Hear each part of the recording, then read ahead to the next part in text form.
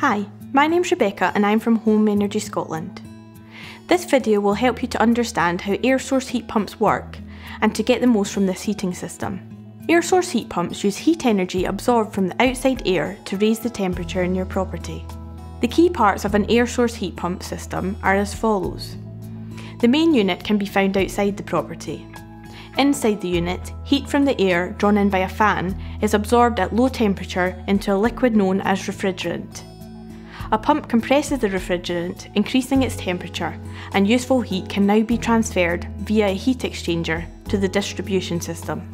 The distribution system is commonly underfloor piping or oversized radiators and the hot water cylinder in the house. It is important to understand two key points to efficiently manage your heat pump. Firstly, your heat pump will use electricity to operate, and therefore if you were not using electricity for heating before, you might see your electricity bills increase. However, your reduced bills for heating should make up for this. Secondly, heat pumps typically produce heat at lower temperatures than other types of heating system. You will therefore need larger radiators or underfloor piping to achieve suitable comfort levels. It will likely take longer to raise the temperature of your home to a comfortable level.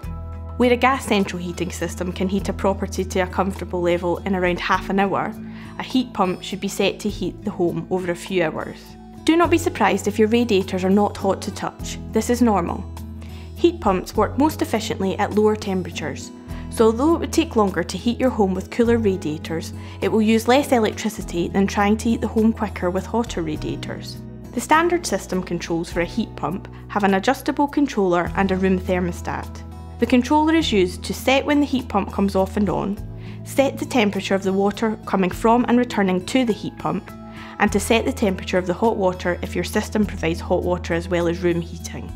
The room thermostat monitors temperatures to ensure they do not go too low or too high, and communicates with the heat pump to come on if the home drops below the desired temperature.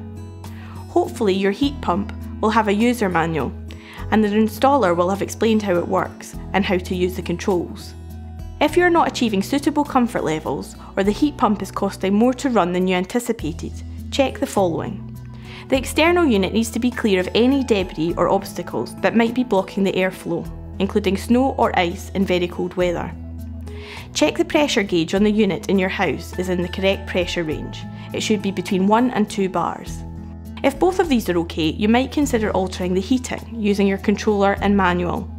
If you are unsure about how to do this, contact the installer or manufacturer. If you are a tenant, your landlord might be a good point of contact for advice. To ensure you're getting the best performance from the system, we recommend regular servicing of the heat pump as suggested by the manufacturer and installer. Using your system in a similar way to a conventional heating system with radiators will use more electricity and be expensive to operate. Instead, set your heat pump to heat the home slowly over a longer period at a lower temperature. To reduce your electricity costs, you should make sure you're on the right electricity tariff. Your electricity supplier should be able to advise you on the most appropriate tariff for your heat pump based on your heating regime. Heat pumps work best in a well-insulated property. Making sure your property is well insulated and closing doors and windows will allow heat to build up slowly. So, to recap, to get the best out of your air source heat pump, get to know your heating controls. Check the heat pump is not obstructed and the system pressure is correct. Contact the installer or landlord if you are unsure about adjusting the programme with the controller. Check you are on the best electricity tariff.